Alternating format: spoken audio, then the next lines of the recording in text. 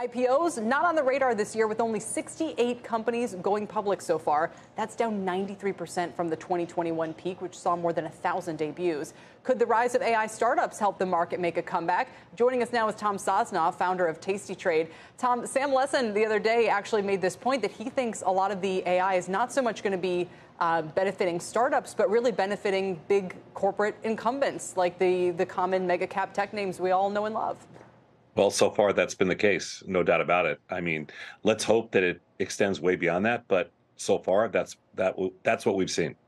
Would you then bet on any major, I'm not even going to say IPO wave, but there's a few. There's Instacart. I think there's one of the payment companies, maybe Stripe. I mean, there's a few that have been kind of stuck out there waiting in the wings. And wouldn't this be their market moment? I don't know if they're going to have a lot better window from here. Well, clearly, when you get it, the market loves new technology.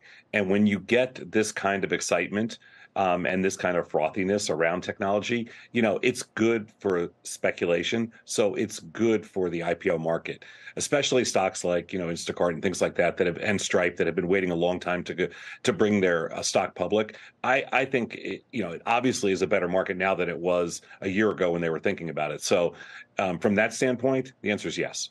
So why aren't they going? We have seen some spinoffs. We saw the J&J Kenvue spinoff that went reasonably well. It seems there's been a little bit of activity. So if you're Instacart, if you're Stripe, why not go now? Well, probably because the market is very foretelling, and the market's also they have a really good sense. It's not like it's probably a strategic decision based on the amount of interest, either at that specific price or how much interest they're seeing in their stock. If they're not going, there's a reason for it, which means they can't get their stock really placed at the price they want to. Yeah. What else would you say about, is there a little bit of a sense that investors have been burned by the performance of recent IPOs and SPACs, and that's making it somewhat less palatable now? Well, of course. That's why, if you look at I don't know exactly what the statistic is, but I know it's in the mid 90s of kind of all the SPAC failures. If you think about, what's happened over the last couple of years. So investors have a right to take a step back and be concerned about any IPO or any price. They've been force-fed some really bad deals over the last couple of years. And yeah, it does things like things like what we've seen recently in the AI space with NVIDIA and Microsoft and all these big names. But these are trillion-dollar companies. And when trillion-dollar companies get frothy, the rest of the market gets a little scared about, some of the speculative plays.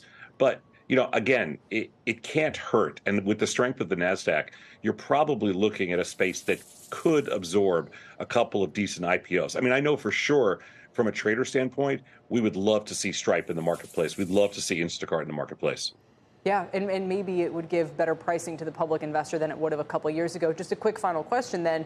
I still have to imagine there's going to be some startups who are hoping they can hit the public markets with something related to AI. Are you just saying people should maybe be a little bit cautious about that? Well, you're talking about a space that's no question we've reached a level of probably some upside capitulation and a little frothiness. So I would be, and I think you saw it today, a lot of the stocks that had earnings, especially in the AI space, including AI, they're down pretty significantly pre-market. So I think, yeah, of course, you've got to go into it with, understanding what's happened and how expensive these stocks are on a relative basis right now. So you got to be careful about that.